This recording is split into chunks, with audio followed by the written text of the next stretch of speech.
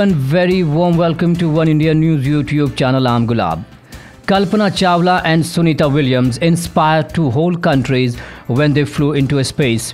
Cynics played the whole issue down by saying that they were not really Indian anymore. But the point remains that these women worked hard and made their dreams of being in space come true.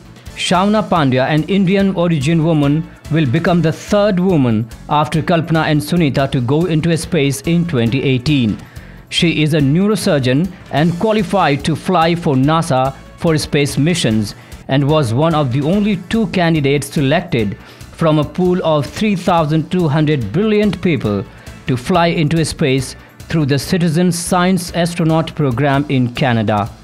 She is currently in Mumbai to meet her family and is giving motivational lectures all over in hospitals and schools.